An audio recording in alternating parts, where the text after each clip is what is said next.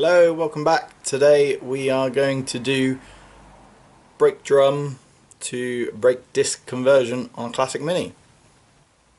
Right, so here's our drum brake setup on the front of a pre-84 Classic Mini.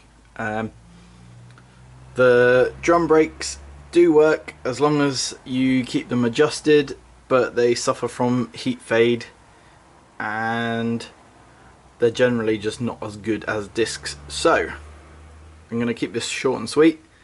What you will need is a disc brake setup from a later model. So this is disc caliper, CV joint, disc hub, and dry flange plus disc, and of course a nut to go on the end. Now, disc hub set all goes together fairly easily.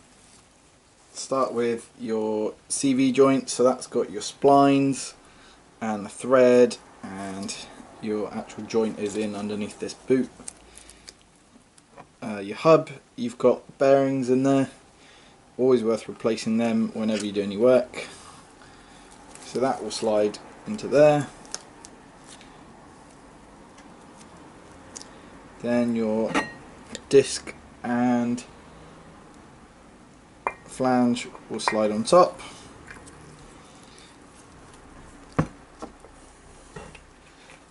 Big nut goes on the outside.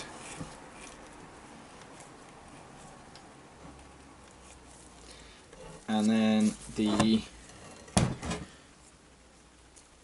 caliper can go around the disc and is secured with a couple of bolts. So that's your complete disc brake hub setup. We're missing the steering arm here. It's the same steering arm from drum to disc, so we can reuse what's on the car on the disc. Right, so to remove the steering arm, there's a couple of little lock tabs either side of each of these bolts, so you just need to bend those down and then you can undo these two nuts and that should pop off. So yeah, once you've bent those tabs down, you need 9/16. I like to use the 6-sided so you can't round bolts. Breaker bar, undo both nuts,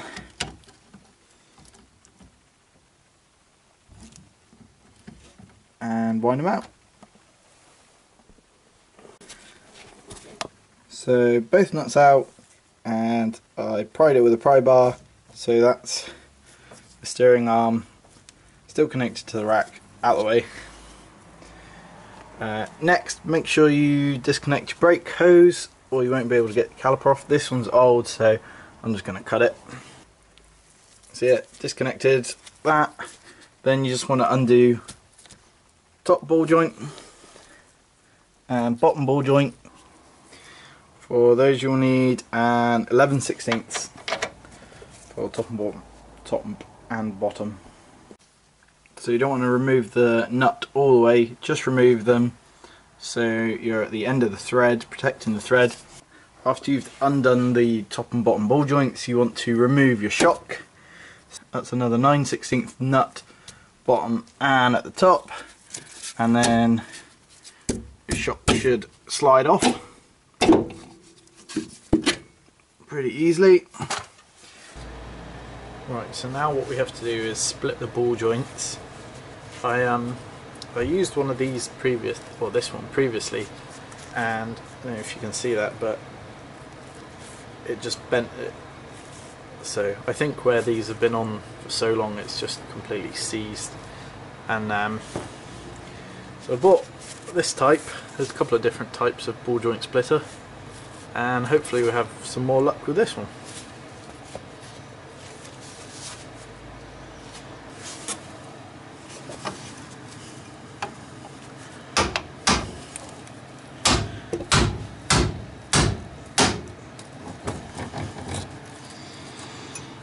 Pop them off.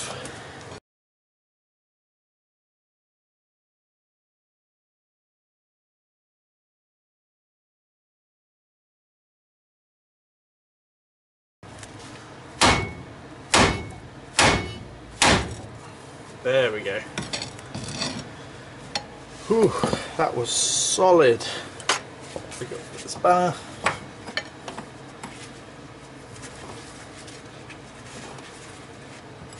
That was pretty stuck on there.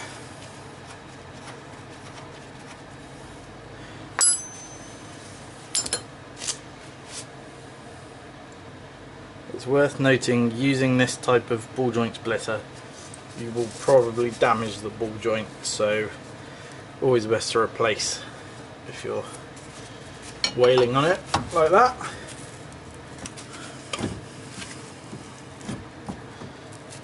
And it should slide out. Probably take the drive shaft with it.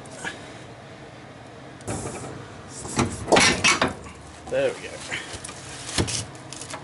So there's our drum hub off the car. Let's see if we can knock the CV out of the drive shaft, or the drive shaft off the CV. So that was harder than I thought to get that out of there. But as you can see, the splines on drum hub are the same as the splines on a disc hub, well, CV joint for a disc. So you don't need new drive shafts. You can keep your old drive shafts, that's not an issue. You just need new CV joints from the disc hub because they're different to the ones on the drum hub. You've got this lock ring on here, I'm not sure if that's focused or not, but you get the idea. There's a lock ring near the end of the splines there, and that springs out the other side of the spline. So all you have to do is hold the hub by the drive shaft in the air and just knock it with a hammer along this ring here, and it will separate and it will all go at once. And just, yeah, watch your toes. You want to fit your gator to your drive shaft, slide that over, and you can slide that kind of back and out the way for now. Then make sure you've got your splines lined up nicely on there. Give it a little tap. You should be able to feel that it's kind of clipped into place. Yep. Can lift that. So then you want to refit your, preferably a new one. This is going to need a new one. The boot goes over there, and then there's a clip that goes over there, and a clip that goes over into this groove here. Then all in one awkward, hard to hold, hard to maneuver thing, you go in,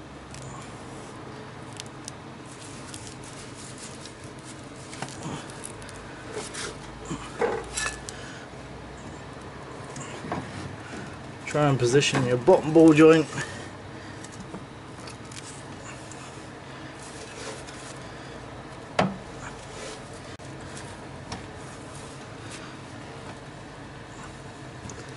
There we go. Slot it back in, and you want to move get your top arm up out of the way.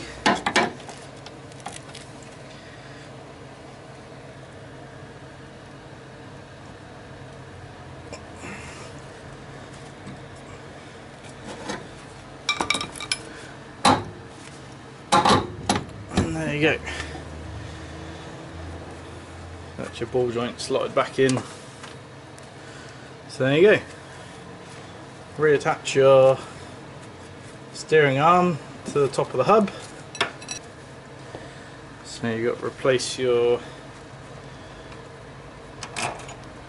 lock tab washers, or lock tabs, and the bolts that go in there. And there you have it. Obviously everything needs tightening up. That is a disc, drum to disc conversion on Classic Mini. Happy days. Right, thanks for watching. That's the basics on how to do a drum to disc brake conversion on a classic Mini.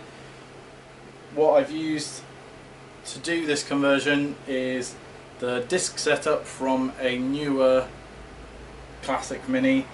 It uses the 8.4 inch discs and calipers, which does mean that it won't fit the majority of 10-inch wheels, so you will have to change to 12-inch wheels or 13-inch wheels.